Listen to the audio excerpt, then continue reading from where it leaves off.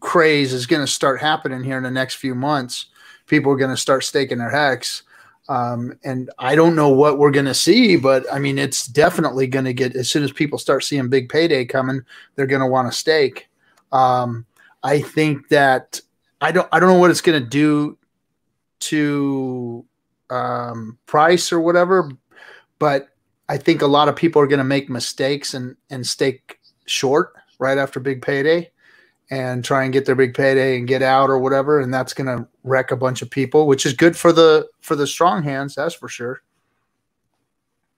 See, I had to kind of reassess my strategy, because initially I kind of thought, you know, most crypto projects usually last 2-3 years tops.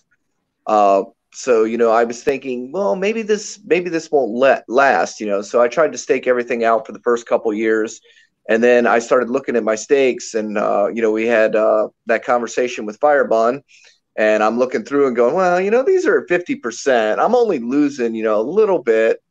So why not go ahead and put these out a little bit longer? Because once you start learning, you know, how the shares affect it, and the fact that we're never going to get a better share price than right now. And once big payday hits and the share price goes ridiculous after that first big payday person cashes in, and now you're in a much better position. And I'm kind of wondering, you know, because everyone thinks that there's going to be, well, not everyone, people outside the project think there's going to be a big dump on big payday. And I think that the people that are in, if they understand what their shares are, they're not going to want to give up their position after big payday. Yep. So I don't think there'll be a bunch, you know, other than people staking now. You know, they're going to in and out, and they're going to be in and out fast, it seems like. So I don't see how that's going to dump anything. I think the same story, because many people that might have started hearing about it before it was ever Snapshot, and then once they did from Snapshot, maybe they'd bought enough to where they staked it out. And if you understood that big payday was going to be, you know, effectively 2 or 3 or 4 times your stack, then I think there's a lot. That's what you see on the charts. At least you see a lot of people that their stakes end at right after big payday. But the question before was, do I cash out?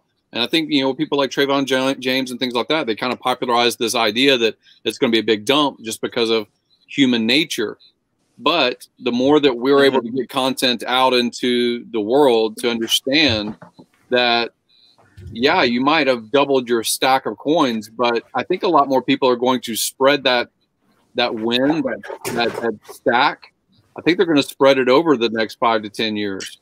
I think they're going to divvy their winnings up over 5 to 10 years and increase their holdings in the future. And I don't think you'll see a cash dump. I don't think you'll see Uniswap dump the levels that people were thinking that it might. I'm a ladder, but see, that's the catch, though, is if you cash in right after big payday, you're not going to get the share price that you're getting now. So it actually takes all that much more HEX to get the same amount of shares.